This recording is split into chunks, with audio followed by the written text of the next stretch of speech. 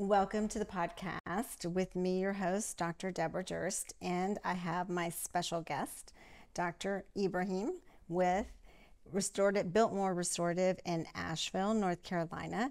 He is a urologist and he had a fellowship in prostate cancer. So we've done a previous podcast on prostate cancer. So if you have not seen that, you'll want to check that one out. And today, I'm going to welcome Dr. Ibrahim to introduce himself, and then we're going to talk about testosterone and prostate cancer and some myths surrounding that. So, welcome, George. You want to say a few words? Well, thank you so much, Dr. Durst. It's always a pleasure being on your show. I enjoy every minute of it. We need to do more of these in person, but I look forward to what Absolutely. we have coming up. Absolutely. We always have a good time in person. And we've done some trainings together, vampire trainings, and I'll tell you what, the clinical staff that's in training has a blast. We're sometimes completely the opposite in personality on a topic, and it makes it very fun. I think people enjoy the fact that we are coming at it from different angles sometimes, but for the same outcome. And because let's be honest, there's more than one approach in medicine, and and my way is not always the best way, and yours maybe probably is, but maybe not. Or we And both at the end just of the day, have strong yeah. personalities and are going to definitely express it, right? If nothing else. Yeah, but you got way better teeth than I I'll ever know have. that's So true. That's one of the other advantages I have is the teeth. got it going. You're awesome. All Like, right. What's our love it. topic? So we're going to do testosterone and prostate cancer. So you know this better than anyone. So if you want to go ahead and open it up. First of all, I am, fellowship trained prostate cancer Duke surgeon, and I was one of those surgeons or urologists 30 years ago that would not give a man testosterone because I was worried about literally, I mean, these words are in the book that I will reference shortly, throwing gasoline on a prostate cancer fire potentially. My views have changed 180% because the knowledge has changed 180%. And that's key.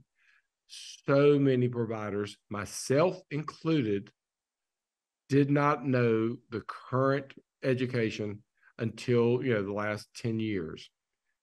Testosterone used to be thought as the impetus of prostate cancer. It has been found completely to be incorrect. In fact, men with low testosterone levels have actually higher incidences of prostate cancer and worse prostate cancers. In other words, men with higher testosterone levels have less prostate cancer and less aggressive prostate cancer. Testosterone is not the villain. But if you pick up the phone book and you find a random urologist, just like me, 20 years ago, me, I would go, hell no, I'm not going to give you testosterone. And you're going to hear that from many urologists and many primary care providers, and it's wrong. Abraham Morgan Taylor from Harvard wrote a study years ago where he realized, based on a series of questions that were actually on our boards that contradicted each other, that showed that men that were not exposed to prostate cancer, to testosterone, had the exact same incidences of prostate cancer as their twin brother would that was exposed to testosterone. And then if you took testosterone away from men, they still had the same outcome as men that had testosterone. So at the end of the day, going through puberty is the impotence for prostate cancer. Testosterone is not, it has nothing to do with prostate cancer as far as it being aggressive, worse, more likely to happen. I hope hopefully I didn't talk too much on that, but No, no, I think great. that like to me, you have the scientific data and and again, I've read the Testosterone for Life book by Morgenthaler. Yeah. I always called it Morgenthaler. I always got it wrong for some reason. But Well, anyhow, and I might have it wrong. I apologize, doctor. I know, no, correct. Yeah. We're sorry if we pronounced it wrong. But again, great book and great chapter on that. And he talks about how he, kind of transitioned out and researched it, and found it not to be the case. But I think of it from a, practical standpoint. is that if that was true, that prostate cancer was caused by testosterone, every guy that was in his teens and, late 20s. teens and 20s would have prostate cancer. So clearly doesn't make Absolutely. sense, right? So, Totally. So Morgan State is a academic facility that has a lot of autopsy studies that they have published. And there are quite a few young men in the studies that are found in their 20s and teens even to have microfoci of prostate cancer at their deaths, in their early 20s and teens. These are men with the highest levels of testosterone, but they don't have tumor growth. They just have microfoci. Yet the men who are dying from prostate cancer are at the end of the spectrum that have the lowest testosterone levels during their correct. lifetime. Men lose testosterone at a big rate. We peak at the age of 25. It's about 1 to 4% a year. So if you compound that by the age of 50, 100% of men are at 50% of their peak levels. By the age of 60, they're at 1/3. And by the age of 70, they're at 1/4. Yet it's their 50, 60, and 70-year-old men that are getting diagnosed with prostate cancer when their levels are lower than they've ever been in their life.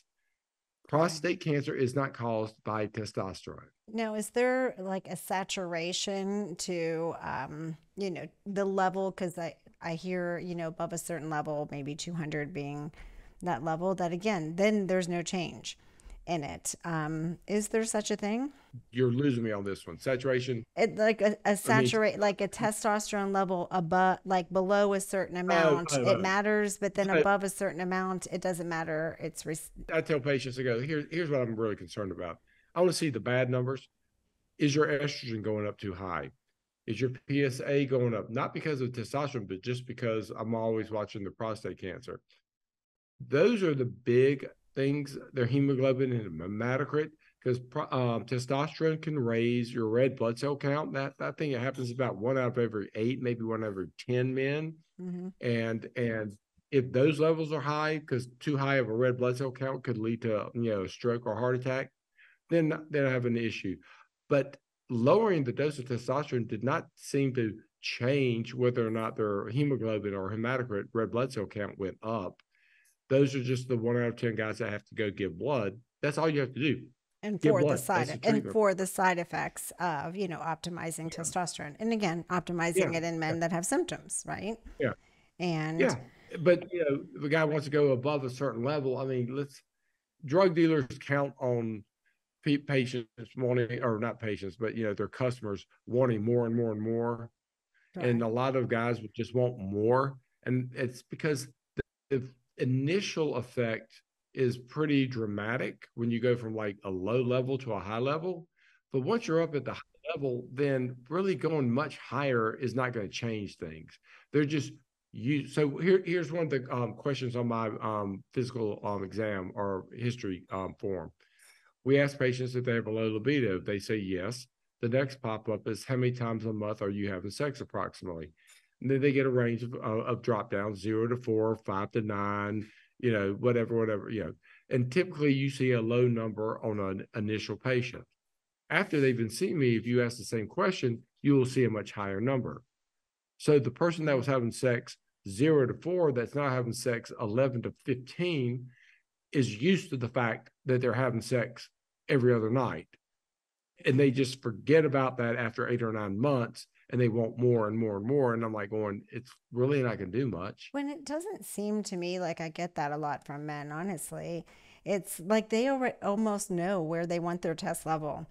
I felt better They will here or tell I you. felt better there. And the estrogen is the same way. You can give a spectrum, but some men like it on the lower side, some on the higher. It's so individualized. Beautiful point.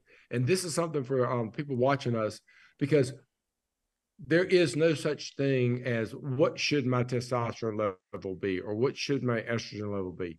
Think about it. Every woman is different every day of a 28-day cycle and every day of a 9-month pregnancy. And some women feel great at this time in their cycle and this time of their pregnancy. Men are the same way. Some men like, a testosterone of 800. Some aren't happy if it goes below 1200.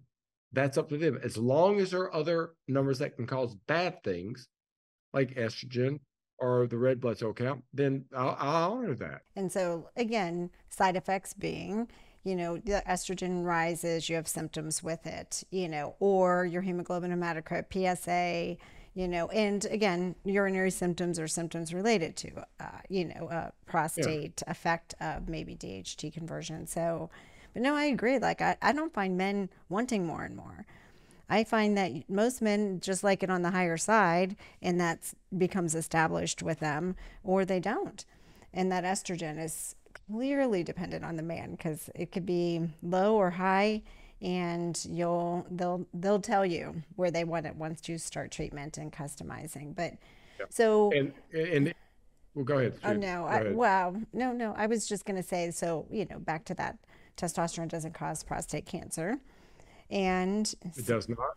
so really, it's keeping an eye on the PSA and digital rectal exam and screening for it, which is the important thing. So it's not like they have to Yes. fear testosterone. They just need to be screened on a regular basis. They all have to remember is we're doing nothing but putting air back in the tire. You cannot take a you cannot draw blood from one of my patients on testosterone or not on testosterone, and the lab cannot tell you if they're being treated by me or you or folks that do what we do using bioidentical testosterone. It's the exact same hormone.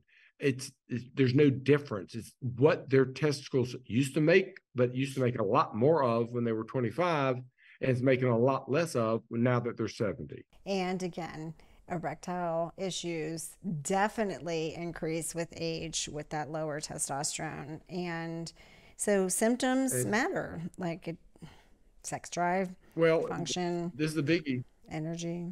They're not testosterone. I mean, excuse me. They're not PDE5, otherwise known as maybe like Deficient. Viagra, Cialis, deficient Mm-hmm. when they're sick. They're testosterone deficient. Correct. When they were 25, they didn't have PDE5s in their bloodstream. They just had a lot more testosterone. So, let's go to the root of the cause. And if we still need to bring in some other help, we can. Correct. But you're not deficient in those pharmaceutical products. And we say the same thing, like when it comes to anti anxiety, depressants, or sleep, because it helps with all that too. It's a life force.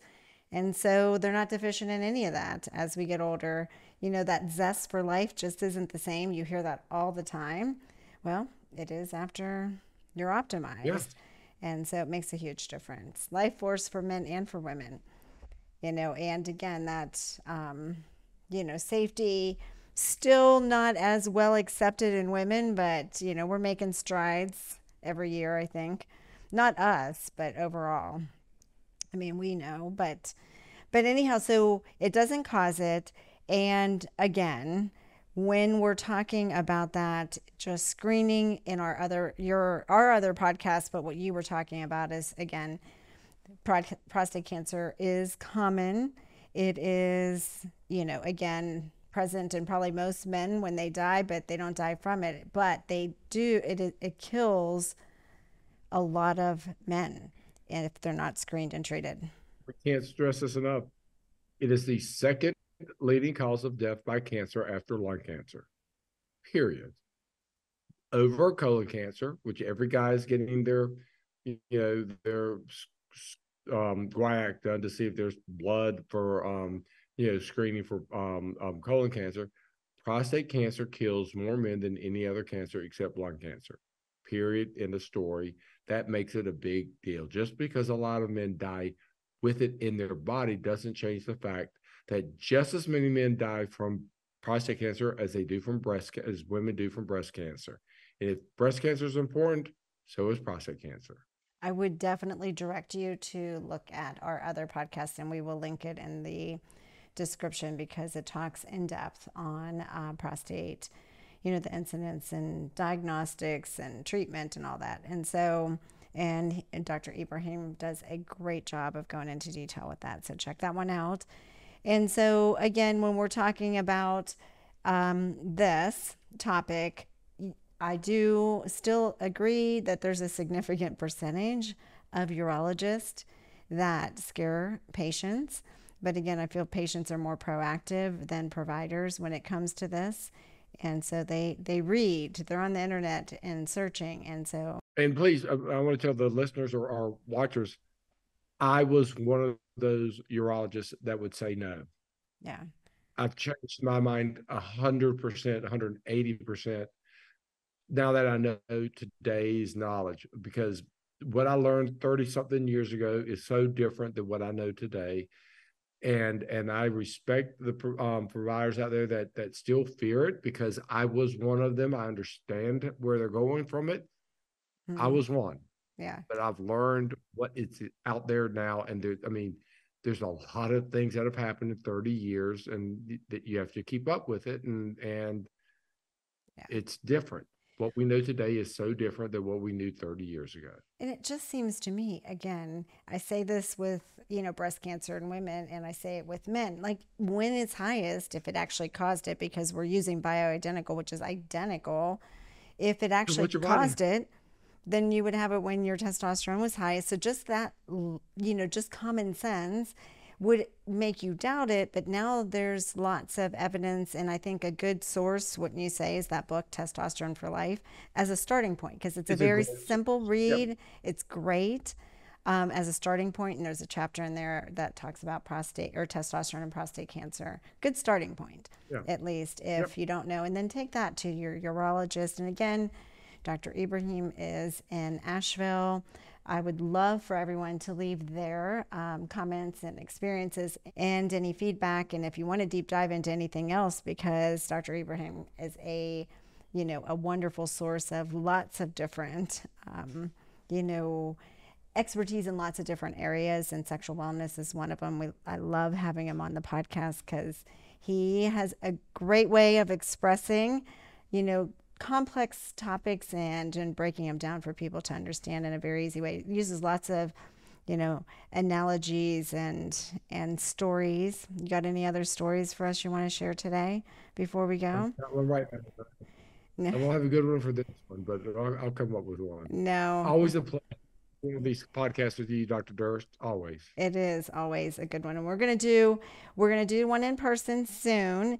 And until then, I'm so happy that you joined me today. Share this with friends and with family members. And again, try to check out the link to the prostate cancer podcast because it has lots of great information.